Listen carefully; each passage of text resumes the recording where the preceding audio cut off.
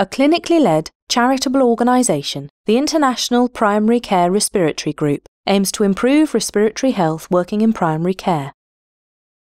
Its vision is breathing and feeling well through universal access to the right care. Universal access can only be achieved through primary care. In partnership with primary care professionals, researchers and patients, IPCRG has developed the Desktop Helper.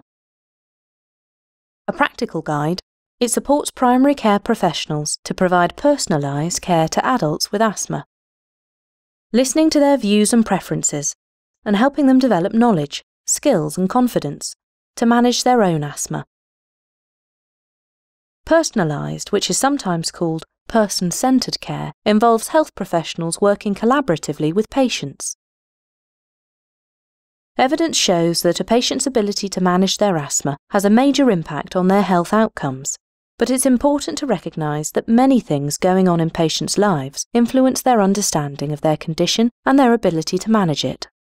A desktop helper focuses on diagnosis, treatment planning and treatment reviews, the stages of asthma management. It provides guidance on the questions to ask, advice to give and action to take during consultations with patients. The personalised care comes alive when emphasis is placed on the conversation. This identifies what's important for the patient and ensures that care is tailored to their needs and preferences. How a diagnosis is made and communicated is important, as it affects how patients feel about having asthma, and this influences their ability to self-manage. Asthma is a variable condition, so diagnosis often takes place over several visits. Therefore, it requires an ongoing dialogue between the clinician and patient. By asking the right questions and using open questions, clinicians can help patients participate in diagnosis. The Desktop Helper suggests how to advise patients who are newly diagnosed. It provides guidance on action. Treatment needs to be planned with the patient, taking account of their priorities and preferences. Set treatment goals with the patient. Tailor the treatment plan to take account of their personal circumstances. When care is personalised, the patient is more likely to adhere to treatment. The Desktop Helper suggests techniques to help treatment planning.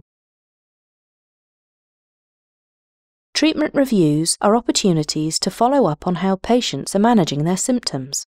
Encourage the patient to give their own perspective and describe how they're using medication day to day. It's important the patient feels able to report if they are not taking their medication as prescribed. Give constructive feedback. Rather than judging, it can help patients improve their self-management.